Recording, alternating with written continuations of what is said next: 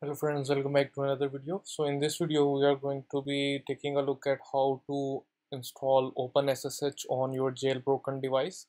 So I have iPhone 10 jailbroken using Checkra, and we are going to install OpenSSH using Cydia.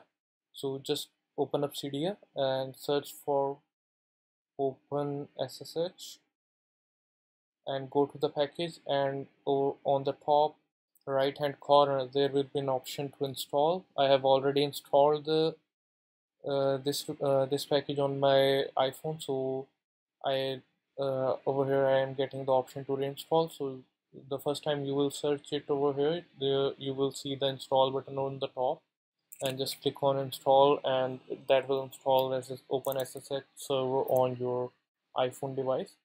So it is very important to install OpenSSH on your iDevice while you are doing iOS pen testing, because you will need to uh, SSH into your device and take a look at different files that are related to an application, and then uh, you can also use it for checking insecure local storage vulnerabilities, and in order to download some information from the iPhone to your system for further analysis.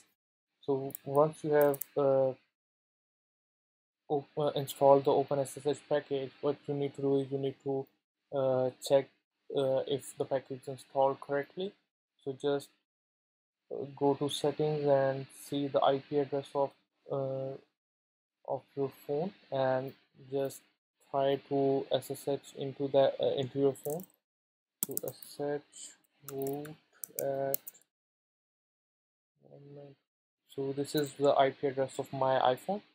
So just hit enter, and it will ask you for the root password. So the default root password for all the iPhones is Alpine.